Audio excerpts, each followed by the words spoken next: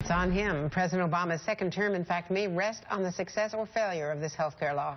So is his emergency fix today enough to staunch the bleeding? Join me now is USA Today Washington Bureau Chief Susan Page and Eugene Robinson, MSNBC political analyst and associate editor at the Washington Post.